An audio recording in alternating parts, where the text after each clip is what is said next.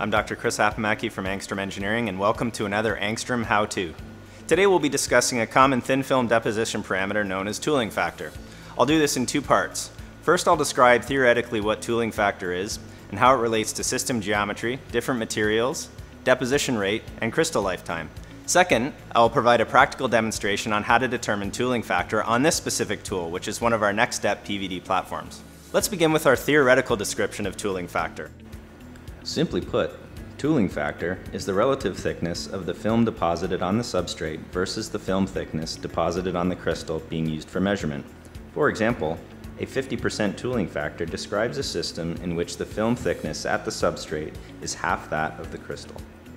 Tooling factor is a simple parameter that accounts for an array of complex system parameters in thin film deposition.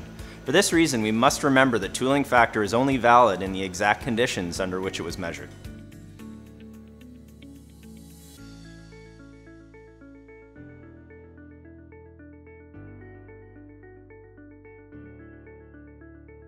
So in this discussion, we'll limit ourselves to a specific class of thin film deposition techniques called physical vapor deposition. This includes thermal evaporation, E-beam evaporation, and sputtering, for example.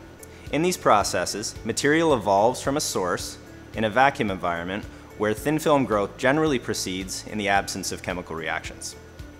This process of material evolution depends heavily on the type of material. For example, in thermal evaporation, where we melt the source material, the relationship between pressure of the evolving vapor and the temperature of the liquid is heavily dependent on material-specific thermodynamic constants. In sputtering, the deposition rate depends on the sputter yield. Sputter yield represents the ability of the discharge ions, for example argon, to sputter material from the target, which depends on several material-dependent factors. As an example, for the same discharge ion energy, the sputter yield for silver can be 6 times that of titanium. So now that we've established that material type affects the tooling factor, let's discuss the system geometry, which includes, for example, source to substrate distance and sensor location. When material is evaporated from a source, the amount of material evaporated per unit area has an angular dependence relative to the source. This angular dependence is described by a cosine-law distribution. For more information on the derivation of the cosine-law flux distribution, consult the text Materials Science of Thin Films by Milton O-Ring. Given this cosine-law distribution, and taking into account the fact that the sensor is rarely in the same location as the substrate, there will be a discrepancy between what is measured on the sensor and what is deposited on the substrate. When designing a thin film deposition tool, the sensor location is a balance between ensuring that it intercepts enough deposition flux to be accurate, but also limiting the flux as much as possible to prolong the sensor life. To account for this, the tooling factor is introduced so users can enter a target thickness and the deposition software will adjust accordingly. To calculate tooling factor, we first must perform a deposition with the target thickness and an estimated tooling factor. This estimated factor is an educated guess based on experience or perhaps an in-depth knowledge of the geometry of your chamber. Once the deposition is complete, we simply measure the thickness of the film and plug the values into this formula. On the left-hand side, we have TF sub m, which is the measured tooling factor, which is the one that we're interested in. TF sub I is our estimated tooling factor. T sub m is our measured film thickness, and T sub I is our estimated film thickness. So as we discussed, we need to make a guess at a tooling factor. For our case, I'm going to guess at 75%. Okay, so we're ready to begin our practical demonstration.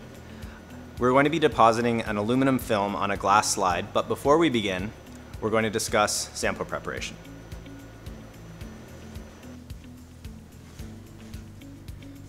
To measure the thickness of our film, we're going to use a stylus profilometer. To do this, we have to create an area on the substrate where no film is deposited. There are several ways to do this. I will describe two. The first method is to use an etch resist pen, like this one from MG Chemicals. We'll simply draw a line down the center of the substrate. After the film is deposited, if we dip the sample in a solvent such as methanol, the etch resist will be dissolved and the aluminum deposited on top of it will be lifted off, leaving the bare substrate. The second method is to simply use some Kapton tape and tape off an area on the substrate. After the deposition is complete, The tape is carefully removed, exposing the substrate beneath.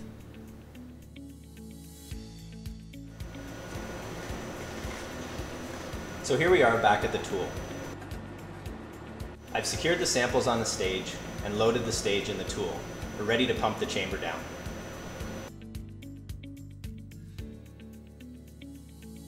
So our chamber is pumped down and we are now ready to begin our deposition. I've set up a sputter deposition process in which we'll deposit 200 nanometers of aluminum.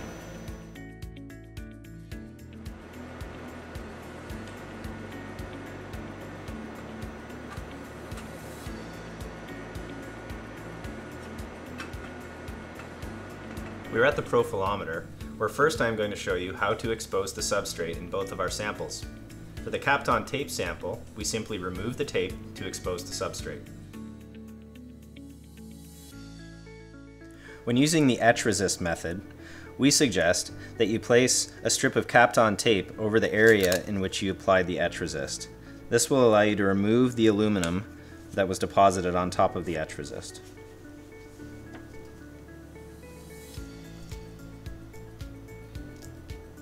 Now that we've exposed the etch resist, it's time to apply the solvent. As you can see, the solvent is now washing away the etch resist. Now I have loaded a sample onto the profilometer stage and we are ready to measure our thickness.